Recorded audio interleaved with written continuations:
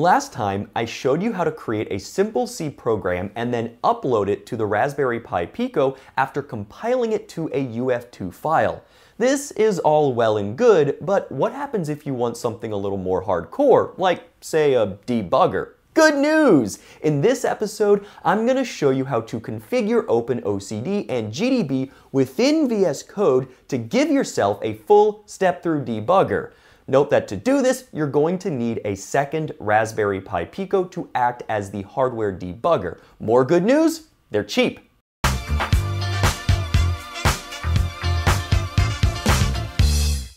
Let's talk about how this debugging setup will work, as it involves a number of parts. We'll start with our target Pico. This is the board that will ultimately be running our code, and we'll just use the Blink example from the first episode to keep things simple. Note that we'll upload the .elf file of the compiled firmware, as it contains some extra information that helps us do line-by-line debugging. We'll need a second Pico as our programmer and debugger. For many other embedded systems, this debugger would be a separate piece of hardware sold by the vendor and could sometimes be quite expensive.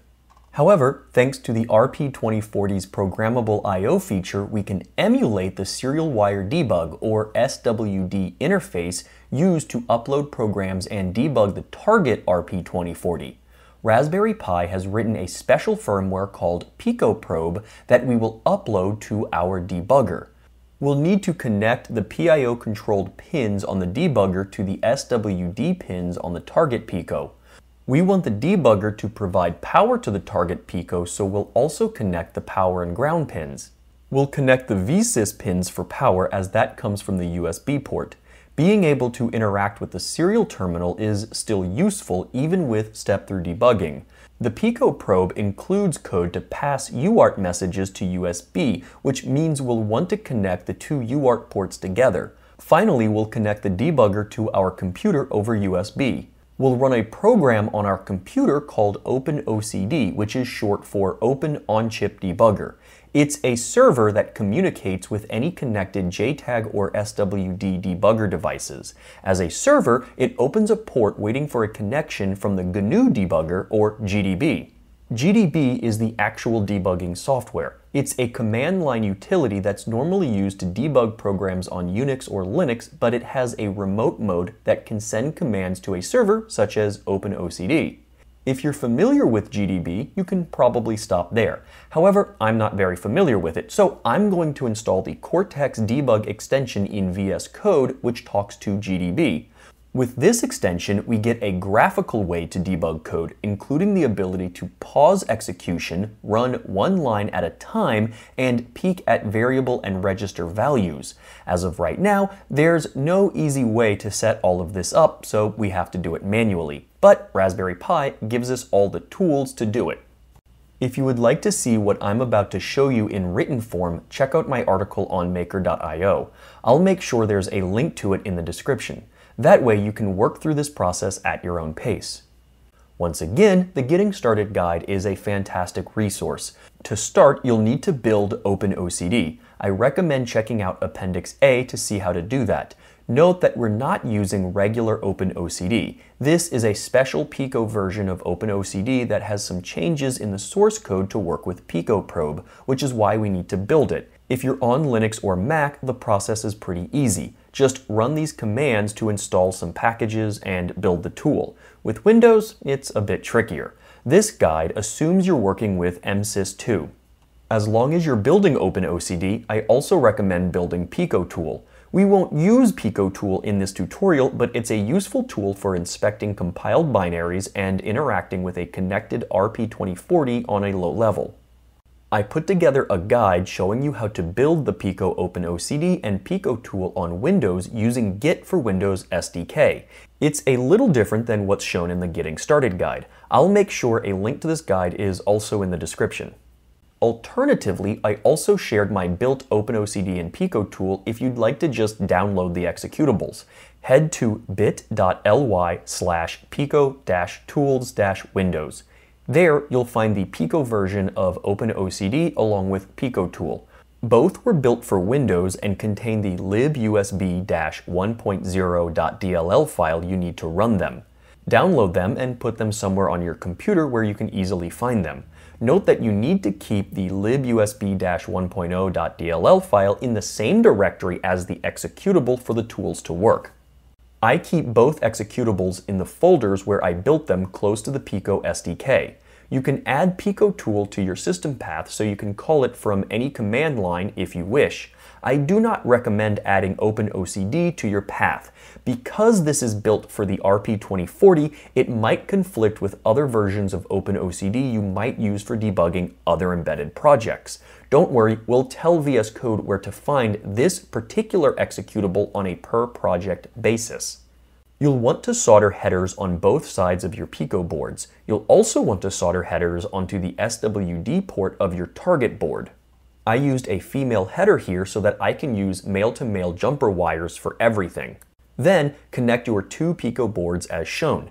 Pins 4 and 5 on the Picoprobe go to the SWD pins on the target. Pins 6 and 7 go to the UART port.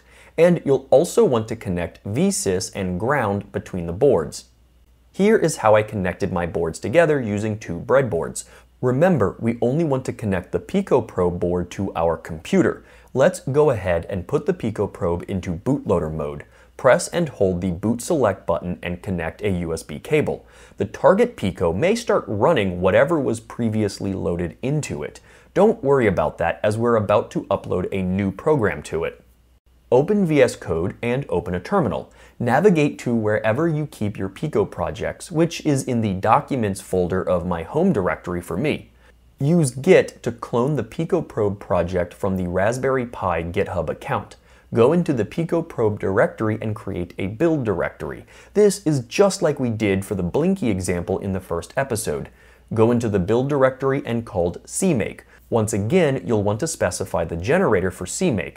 This will be Unix makefiles on Linux or Mac OS. If you're using Windows like I am, you'll want to specify nmake makefiles if you installed the build tools for Visual Studio. Since I'm doing everything with mingw, I'll specify mingw makefiles. Then specify where CMake can find the CMake lists text file, which should be up one directory. When that's done setting up the build system, simply call make and wait for it to finish. Figure out where on your computer the RPi RP2 drive is mounted, which looks like it's the F drive for me. Copy the picoprobe.uf2 file to that drive. That will program the debugger Pico. When the file is done uploading, the debugger Pico should automatically restart and start running the Picoprobe firmware. The LED on the Picoprobe should be steady on. If you're on Windows, you'll need to install the libusb driver. This driver should come with Mac OS and most flavors of Linux, so you should not need to perform this step if you're on one of those operating systems. In a web browser, search for Zadig, go to the Zadig page, and download the latest version. Zadig is a simple executable, so just run it and accept the pop-up notification to let it make changes to Windows. Select Options, List All Devices. Click the drop-down menu. You should see that Picoprobe has two interfaces. One is for debug commands and the other is the pass-through serial device. Select Interface 2, which is the USB interface for the debug commands. Select libusb Win32 as the new driver and click Install Driver. Wait for a moment while that installs and then close Zadig when it's done. In a new terminal, navigate to wherever you keep your OpenOCD executable that you built or downloaded. If you're on Windows, you might need to have libusb-1.0.dll in the same folder. Run the executable and give it the path to the TCL folder where it will find the config files and scripts. You'll also want to specify the Picoprobe and RP2040 config files, which should be in the interface and target directories inside TCL. When OpenOCD runs, it will be listening on port 3333. In another command prompt or in the terminal in VS Code, navigate to the build folder in your Blink project. Note that you can right-click on a folder in the Explorer and select Open in Integrated Terminal to do this. The project should have already been built from the previous episode. If not, run the make command or click the build button. When that's done, run the arm none eabi GDB executable, which should be on your system path. If not, you'll have to find where it's located on your computer to run it. The GNU ARM embedded toolchain comes with the ARM debugger, so it should be in the same folder as your ARM compiler. Give it blink.elf. When it runs, press enter to continue. You should now be at the GDB interactive terminal. Enter target remote localhost :3333 to connect to the OpenOCD server. Then enter load to upload the compiled binary to the target RP2040. Type monitor reset init to tell OpenOCD to reset the target board. Finally, enter continue to tell the target RP2040 to start running normally. This should cause the target Pico to start blinking. GDB can be used to set breakpoints, step through code, and look at memory values. If you know GDB, this is probably good enough for you to get started debugging the Pico. I'm not very familiar with it, so I'm going to show you how to set up debugging in VS Code so you get a nice set of graphical tools. Back in VS Code, you can press Ctrl-C to stop execution and type quit to exit GDB. You should also shut down OpenOCD. Click on the Extensions button and search for Cortex. Install the Cortex-Debug extension, as that will give us step-through debugging with OpenOCD and GDB. You will also need the C and C++ extension, which provides code completion through IntelliSense along with some other debugging tools. Click on the Explorer button and create a new folder in your Blink project named .vscode. This will hold settings unique to this project. The Pico examples repository has templates for the two config files that we need, so let's just copy those in. First, we'll copy launch-raspberrypi-swd.json from Pico examples/IDE/VS Code into this .vscode directory and rename it to launch.json. Next, we'll copy in settings.json from the same directory, but leave it named settings.json. We'll need to make a few changes to these files, as they were originally made for debugging the Pico from a Raspberry Pi single board computer. First, change GDB path to the location of your GDB program. If GDB is on your system path, like it is for me, you can just change this to the name of the tool. With the GNU ARM toolchain, this would be arm none eabi GDB. Next, change the interface config file to interface/picoprobe.cfg, as we're using the Picoprobe instead of a Raspberry Pi to debug the target. The svd file variable should point to the rp2040.svd file wherever you installed the Pico SDK. If you have Pico SDK path set as an environment variable, like we did in the previous episode, you can leave this line alone. Add a comma to the last item and create a new search dir item. Here, we'll provide the TCL directory of wherever we built or downloaded the Pico version of OpenOCD. You'll want this to be a single element in an array. Even though this is Windows, I can still use // in these VS Code JSON files to make things easier to read. If you use backslashes in the path, you'll have to use double backslashes to avoid it escaping the other characters. Save this file and open settings.json. The only thing you'll need to do here is add a comma after the last item and append the Cortex-Debug OpenOCD path name and value pair. For the value, enter the path to the OpenOCD executable. This is how we prevent needing to install OpenOCD globally on our computer in the system path. Our Blink project will only use this specific executable that was created for Pico projects. Feel free to change the build visibility to default if you don't want the build button hidden on the status bar. I like to have the button available in case I want to build the project without uploading it to the target Pico.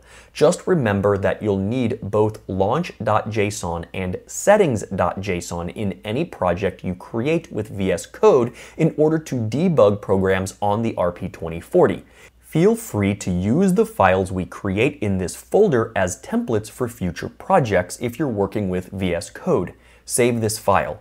We need to make one change to our project before we start debugging. Open cmakelist.txt. In the first episode, we were using printf to print things to the serial terminal over USB. Since we don't have a USB cable plugged into our target, we need to change that to the UART pins, which are connected to the Picoprobe debugger. Change the stdio USB option to 0 and change stdio UART to 1. When you save this file, you should see that CMake is automatically called to create new build files. Click on the Debug button on the left side of VS Code. At the top, you'll have the option of creating multiple configurations, but we should just have the debug configuration to start. Click the Play button next to the drop-down menu. This will build your project, upload it to the target Pico, and start OpenOCD and GDB. The status bar at the bottom should turn orange, and you should see a marker appear on main. You can use the control buttons at the top of the window to step through the code line by line. You can also jump into functions to see exactly what's happening. In addition, you can set and remove breakpoints by clicking on the red dots to the left of the line numbers. When you click Continue, code will execute up to the next breakpoint. On the left, you can watch the values of variables and registers inside the RP2040. Press Shift-Control-P to bring up the command prompt. Search for View Memory. Click on Cortex-Debug View Memory. You will be asked for a starting memory address. SRAM starts at hex 20000000 on the RP2040, so let's enter that. Next, you'll be asked for the length of how much memory you want to watch. I'll enter 1024. This will bring up a pane on the right side that lets you watch the memory inside the RP2040. Finally, our printf statement is being sent through the Picoprobe. So open your favorite serial terminal program and connect it to the Picoprobe with 115,200 baud rate. I can step through each line of code and watch it happen in real time. We have essentially turned VS Code into a full-fledged integrated development environment for the RP2040. While you can use printf to do some debugging, nothing beats having the ability to step through lines of code and peek at memory values. Next time, I'll show you how to create simple PIO programs using C and assembly. Happy hacking!